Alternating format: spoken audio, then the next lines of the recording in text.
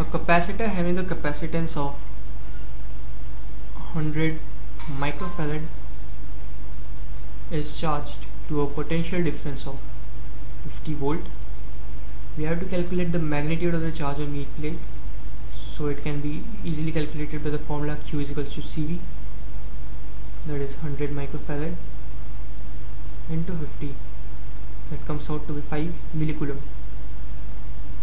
Now the charging battery is disconnected and a dielectric constant of K value 2.5 is inserted. Calculate the new potential difference between them. Now since the battery is disconnected, then the capacitor plates are isolated, so in this case Q will be constant.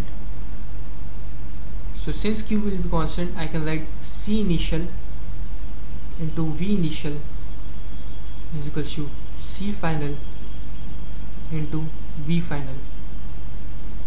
So C initial is given to me as 100 microfarad, V initial is given as 50 volts, Q final, V final we have to calculate, and C final will be equal to Kc, that is 2.5 of 100 microfarad. So this 100 microfarad will be cancelled from both sides.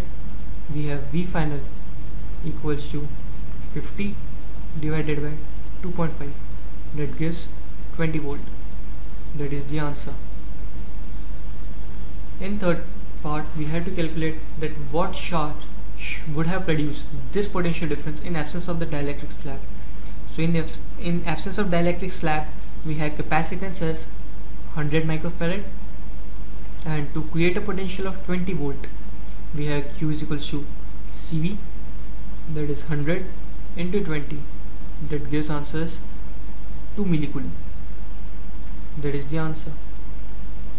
In D part, we have to calculate the charge induced at the surface of a dielectric. So this answer can be calculated by a direct formula, that Q induced on dielectric slab is given by Q naught into 1 minus 1 by K, where Q naught is the charge on the surface of the plate. So we have the charge on the surface of the plate as 5 when dielectric is there, so we have 1 by 2.5. On solving this, we get the answer as 3 millicoulomb. So this is the charge that appears on the dielectric when a dielectric is inserted. Please note that this value of Q naught is the charge on the capacitor plate when there is no dielectric, and K is obviously dielectric constant.